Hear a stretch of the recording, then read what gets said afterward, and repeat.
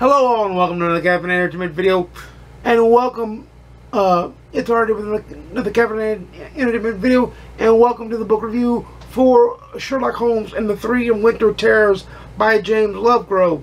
Now, this book is already different than most of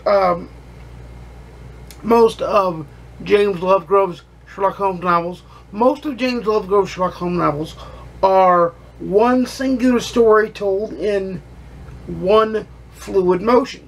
These are three short stories per se, of part 1, part 2, part 3. Part 2 and part 3 are closely related, but part 1 sets everything else up.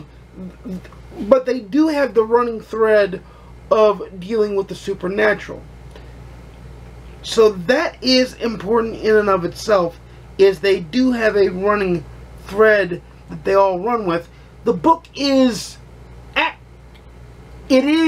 up to James Lovegrove's high quality of Sherlock Holmes pastiche, but it is at times a little bit slow, and at times it's deeply engrossing, engaging, and enthralling all in the same breath.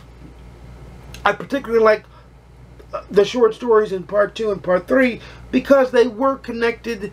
They did play a part, even though they were tangentially connected. They were two different stories, but they dealt with some of the same characters in part 2 and part 3, and that's what made it a cohesive narrative for me. Part 1 was more of a sidestep, side-off kind of read, which I'm not saying is bad, but it's not good at the same time, even though it did lay the foundation and lay the groundwork for the works to come behind it. And it definitely laid in the Three Winter Terrors, because it's 3 parts, 1, 2, 3. Each part is a different winter terror, of course. And Lovegrove canonically sets them in the canon in different spots in the canon where there are absences in the canon. He's a good steward of the canon in that way. He's a good writer. He gets Holmes, gets their playfulness, their fragility of each other, their love for each other, and their disdain for each other on some level too. And I don't mean disdain of they can't stand each other, but there's certain aspects of Holmes' character that Watson can't stand, like his drug use for one, his pomposity for another.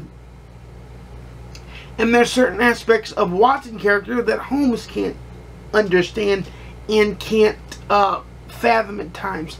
And that's his ineptitude to see fully what's right in front of him. He knows he's a smart man, for God's sakes, he's a doctor.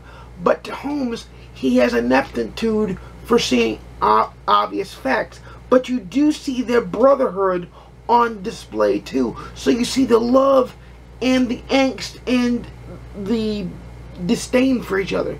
It's much a brother-brother relationship, I would consider. A best friends or a brother relationship. And Watson and Holmes are truly best friends. I would go so far to say they may not be biological brothers, but they're certainly brothers in arms. And Lovegrove plays on that very well and very succinctly and very tightly, which I like that very much. And that thread is consistent and cohesive through all three of the Three Winter Terrors. Like I said, the first story kind of drags on a little bit. It kind of doesn't play well a little bit, but it's nonetheless still good in the end and lays the foundation for what you are to come.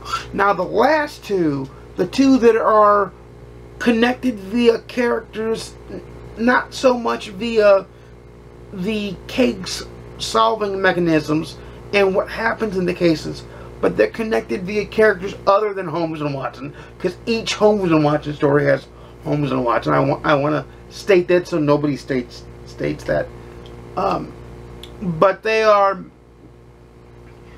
unique, they are succinct, and but they are connected in a very fine, subtle way that Lovegrove gets and passes off in the perfect way. In my own scale, it's a read it, own it, love it. It's perfect Holmes pastiche. It's more Holmes when you always want more Holmes. We can never have enough Sherlock Holmes, and this is indeed more Holmes when we need more Holmes. On the GoodReads scale, however, I give it a 4 out of 5. It is not, it is great. It is above average. It is good. It is even great, but it's not exceptional. I think the first one kind of just slows its pace down, but I do love that he ties it into a nice narrative.